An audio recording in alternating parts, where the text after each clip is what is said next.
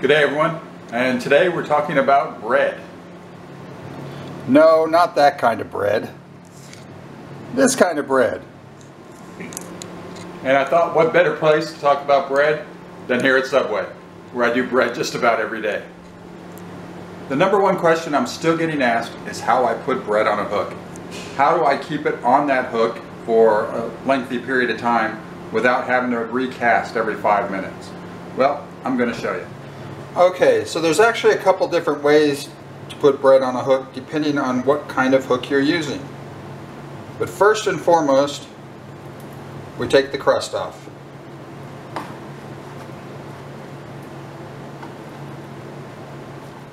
So the crust will keep air pockets in the bread, and it won't allow the bread to stick to the hook for very long.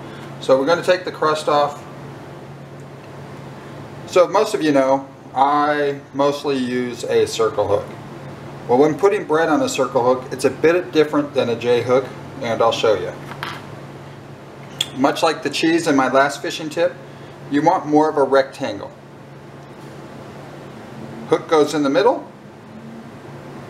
This is with a circle hook, and then you just wrap around.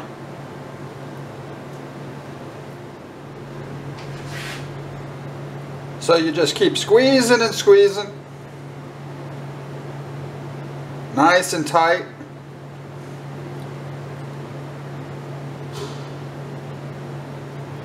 And there you are. And there.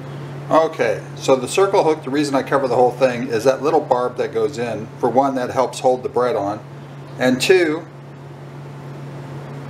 with a circle hook, the fish is more likely to catch itself. So when it bites onto that and tugs, it'll hook. So covering up the whole thing just kind of makes sense to me. Okay. So with the J hook, it's a little different. With the J hook, you want the barb to be showing. So same thing, just a little rectangle. But with a J hook, we are going to put the bread on like this. And once again, you're just going to squeeze the life out of it. And all I've done is wrap it around the shank part of the hook.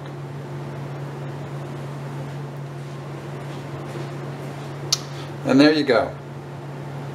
So when you use a shank hook, when you get done, it'll look just like that.